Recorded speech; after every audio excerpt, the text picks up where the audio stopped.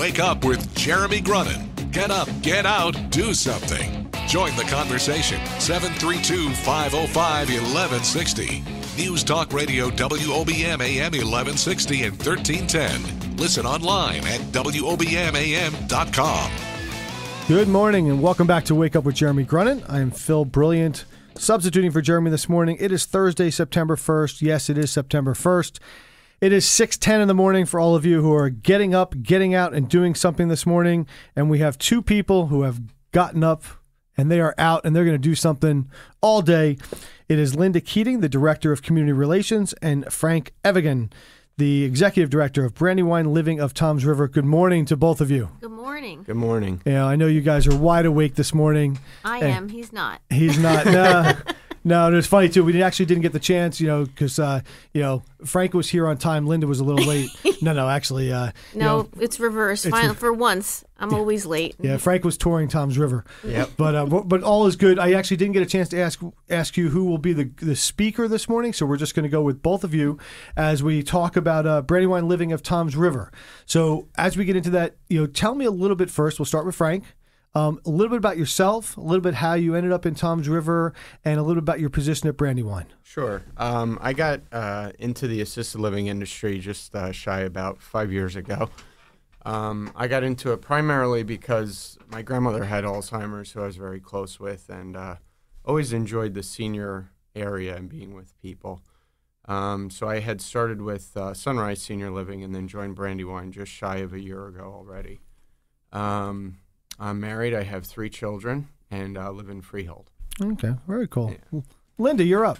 Well, I have such a long history. I think it started out, obviously, as a kid, being very close to my grandparents. We're done with the show at 8 o'clock, so give us the executive I'm going to give you the summary. shortened version, but way back in 1980 now.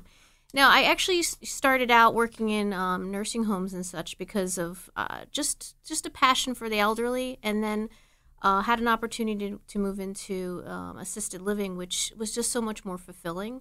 So I've been with Brandywine, I think it's about 14 years now, and just being familiar with all the different companies and whatnot, I felt that they did the best for seniors in the industry. So obviously, with their commitment, made me more committed, and that's why I've stuck with it.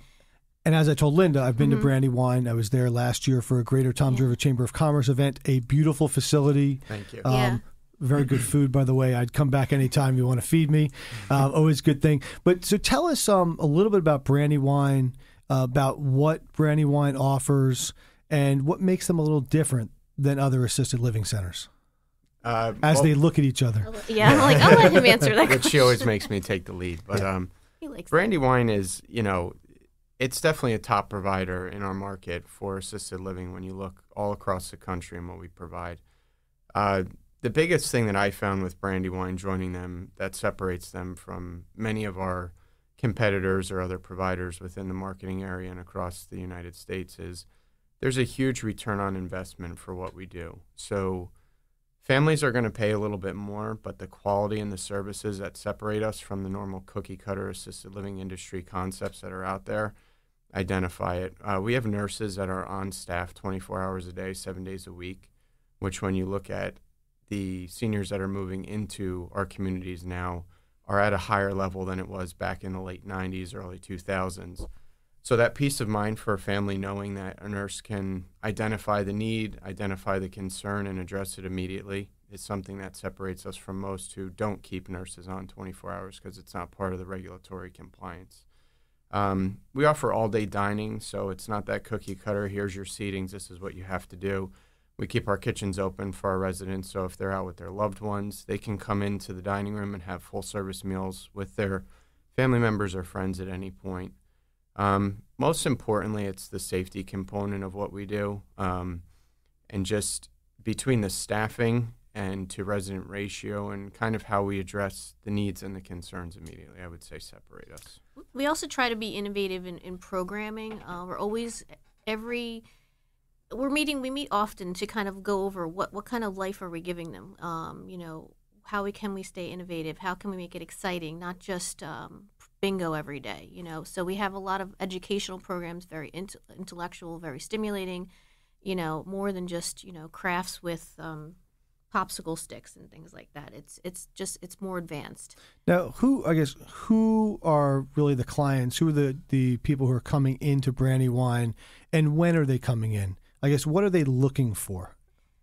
Yeah, since I'm the salesperson in a sense, I guess the clientele is usually, seniors living in the area, or the adult children in the area. They're moving their parents back to be closer to them because they obviously want to be a part of their life as the aging process happens. And we've got a cross spectrum of people that come to us as far as when need takes place.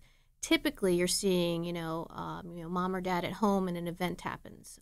In my case, I had my own grandmother have a big stroke last year, and out of nowhere, now she goes from being completely independent to, after rehab, needing more assistance, but too much for me to take care of, and too involved for me to have the live-in piece. She needed the whole piece of life, the meals, the housekeeping, laundry, because even with a live-in, I still have to monitor, still have to do food shopping. So now she's got, this whole hotel-like feel with support service, with nursing, when she's not feeling well, with housekeeping, laundry, and I have sheer peace of mind. So that's typically our clientele. And then you'll have other people who are, more proactive, who are aging and are like, I can't take care of myself anymore. My house is too big. I'm all alone. Loneliness in itself is an issue because families are busy. We're all working 1 and 2 jobs, or there's, everybody has children or grandchildren themselves, and you want to be there for your parents, but you're stretched to the max. And that's where assisted living comes in play.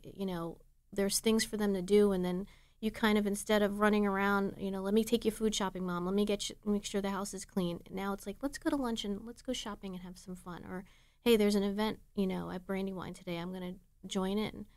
As an example, my mom's excited. We have a National Assisted Living Week coming up. September 11th it starts, and Brandywine does a big week of events. It's a competition, fierce competition amongst all the Brandywines. Fierce. It's top secret. So, we're doing a lip sync competition. Frank and I are performing. Can we get that on video? It might be on video. There might be some YouTube videos out there. Every day there's something. Every day there's something. Everybody is so psyched and excited for the different events that are happening. So, it's stuff like that we feature every day of every month. Not to that magnitude where Frank and I dress up and sing and perform, but we do have things that kind of just. What would they have had if they were home? TV, right? Newspaper, definitely. So, and actually, listening to you talk, it sounds like that. Brandywine is not just about improving the quality of life of the people who come to live in Brandywine, but it's really the entire family. Yeah, absolutely. You actually get it. Yeah, I get it. See? Okay, we're done. Have a nice day. But it's about, because the way it sounds like you incorporate the clients, I say the clients, but the people living in Brandywine's family into what happens every day in Brandywine. We're not just helping the resident, we're also helping the adult children come to terms with their changing parent and their changing needs, whether it's physical needs or cognitive, because we also do have a memory care program called Reflections within our community. So, we're addressing all of those things and trying to help educate, because it's like, why is my mom doing this? She's not doing it on purpose. She can't do it anymore. Right. She's not able to do it. So, we spend a lot of time. I think sometimes we take care of the residents; they're fine. It's helping the kids catch up to where their parents have come to. Yeah, and I'm sure it is very tough at times. The reality of your parents getting older is difficult. So what we always do, since this is live radio, is we throw teasers out there because we want people to come back after the break. So when we come back from the break, I want to talk about the programs you do run at Brandywine. I want to talk about the one thing I noticed was the open living area. And a lot of people gathering in there. Mm-hmm. It's not about living in a room. It's about living with a lot of people. And then 2 and 3, I forgot how many fingers I was on, talk about ratios, because I noticed there was a lot more of one sex than the other. Yes, we're stronger sex. Stronger sex. So we will talk about that. We'll be back in a moment. Please remember, join the conversation, 732-505-1160.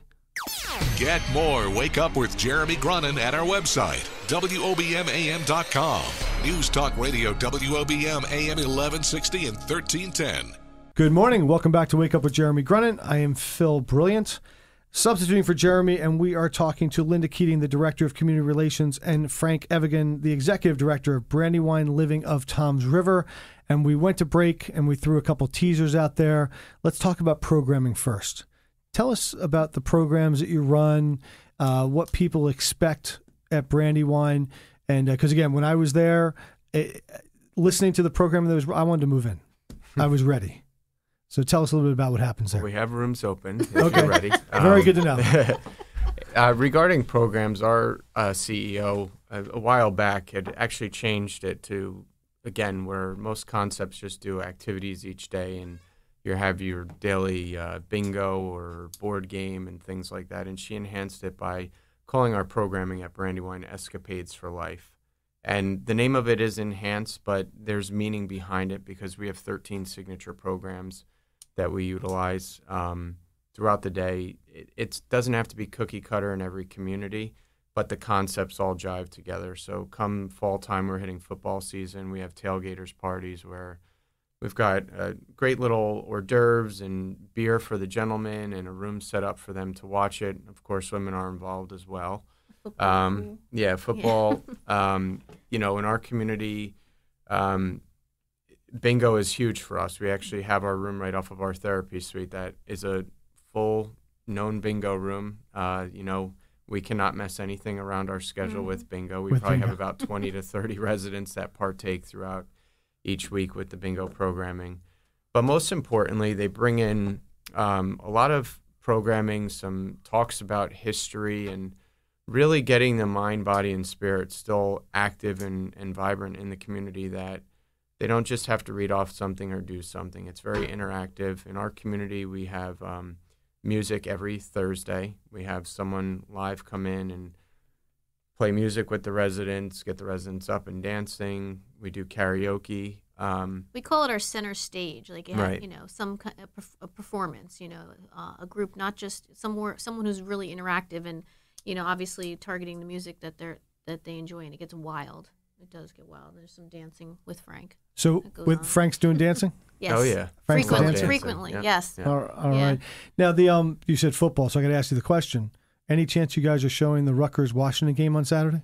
I heard you ask that when I was on my way driving here, and I don't know if we are. I don't want to say we are. Have to look into that because College? maybe I I don't have know. a place to go on You Saturday. might have a place, and then you could even stay over for the night, have dinner. Well, it's a 2:00 game, so hopefully I can drive home at the end of the day. Though I have hung out sometimes with some. I'm the president of the local synagogue here in town, actually right down the street from you on Old Freehold Road, the Congregation B'nai Israel, and I have hung out with some of the seniors there, and they have showed me that I cannot drink. Wow. So definitely. Now we're talking a little bit about. I kind of teased a little the ratio of men to women. What is that ratio? In our community, I'd say 70-30. It's 70-30. Yeah. Could be at 85-15 at times. It all depends. It does fluctuate. Women to men. Yeah, I mean, and then we'll have married couples, and then that'll change. And but yes, there's always more women. No matter what community you look at, there's always more women. And we're blessed that we have quite a few men in our building. I mean, so many so that we have a men's club that actually Frank will run and go. They'll head over to Blue Claws. Is it Tuscan House? Tuscan Bistro. Yep. They've done a night out there. We went to the office for lunch one day. Yeah, the office lounge. Kicked back, had some beers and burgers. And Yeah, so it's been nice, especially having a male executive director. They love that. Yeah, it's funny too because I had a conversation with somebody at the facility that day, and I was like, "Well, there's a lot of women here."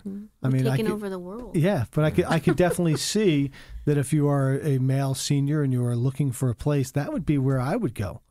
I mean, because that definitely seems the life of the party, and somewhere if you have music on every Thursday night, you got somebody to dance with and somebody to hang out with. And so we're going to get ready to go to break, but real quick, I wanted to I guess we're going to go to break because I hear the music coming on in my headphones, which you can't hear, but I do hear it coming on. When we come back from the break, I want to talk a little bit more about the layout of the building, the open areas, and also you just mentioned real quick that you have some married couples. So it's not just about being a single in a assisted living center, but also going there as a couple. Join the conversation, 732-505-1160, back after the news.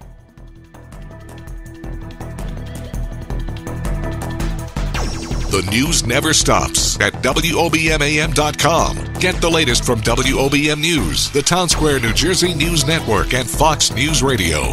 Wake up with Jeremy Grunin. News Talk Radio, WOBMAM 1160 and 1310.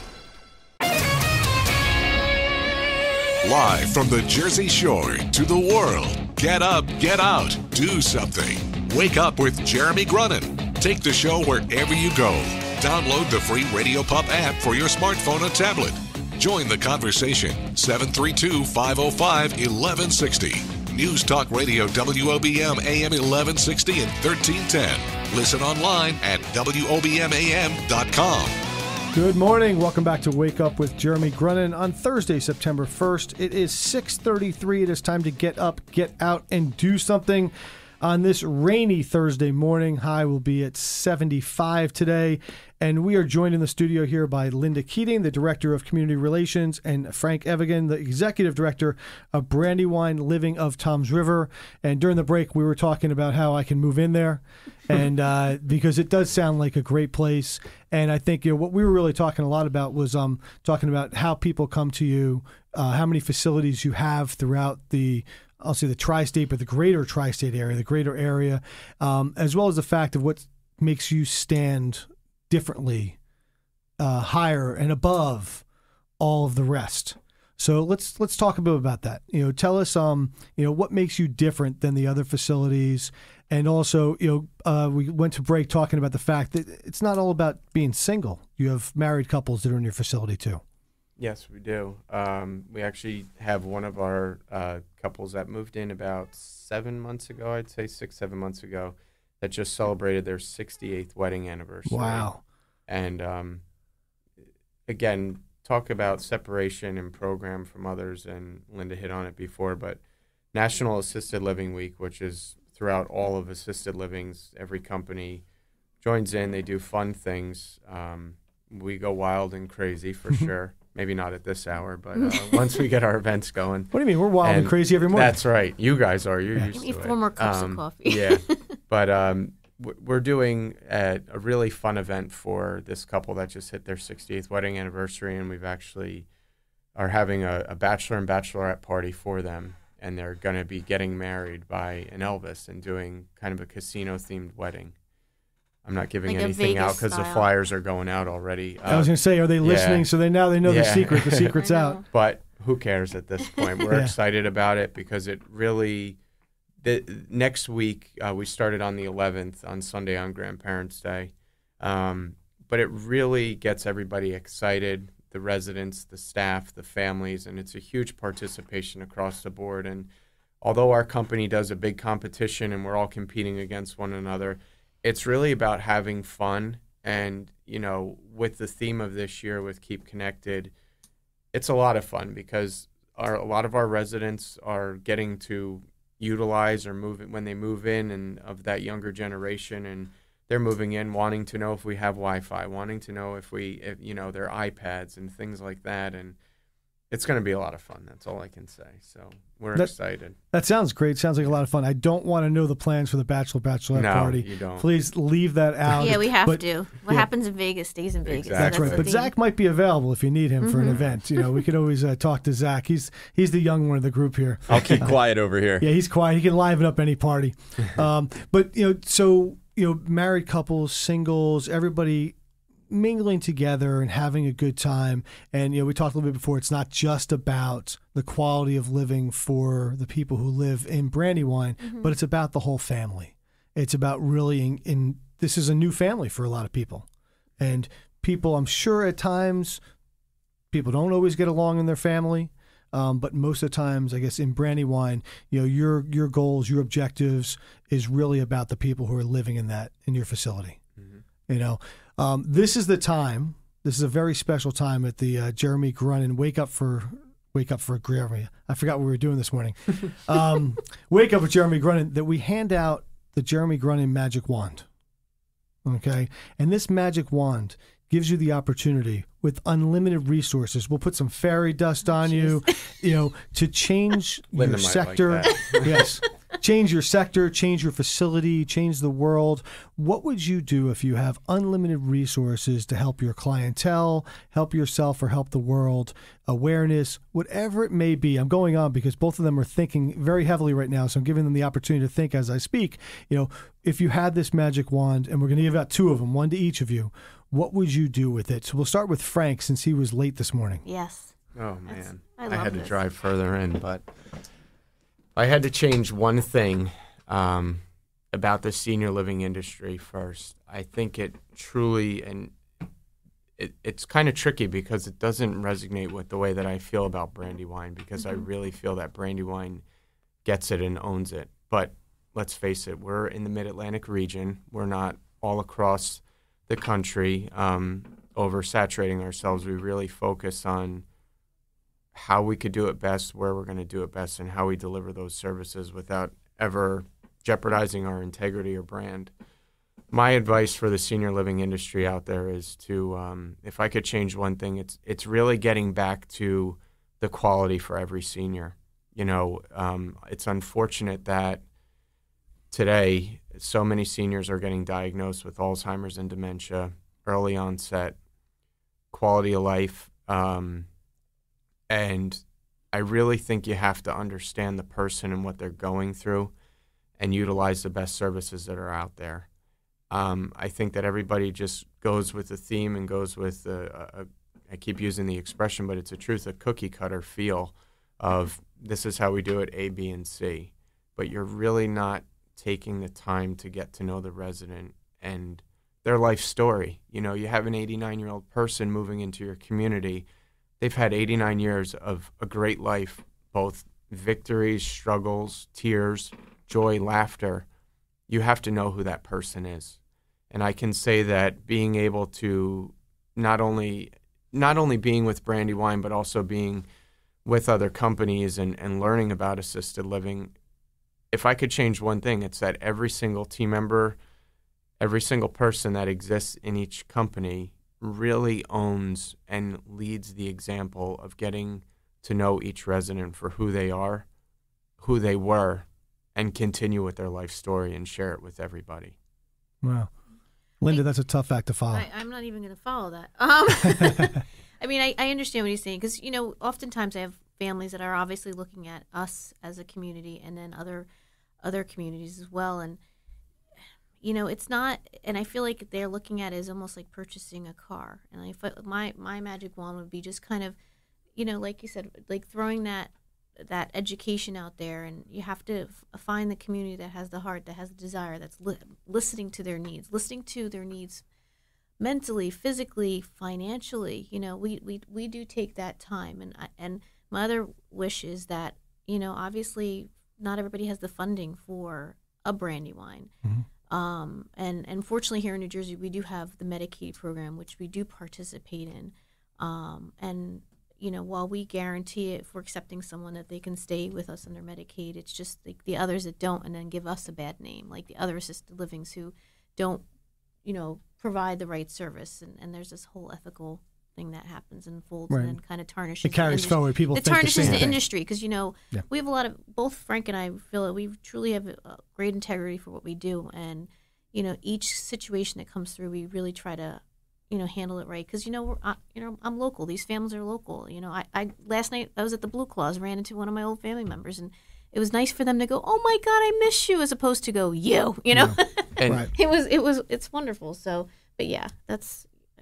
And I'll piggyback on that real quick because, again, the thing that I love most about Brandywine is we're not about being the biggest. We're about being the best. And there have been examples both for myself personally with family members as well as Linda, where we all have a direct line to our CEO, and she's changed lives for our family members, being able to move into our communities that didn't have the same income that others do and still have that quality of life and still have all the amenities and services that we provide. And where's Brandywine of Toms River?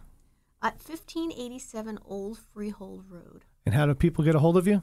They just call me anytime. 732-240-0043. You call anytime, 7 days a week.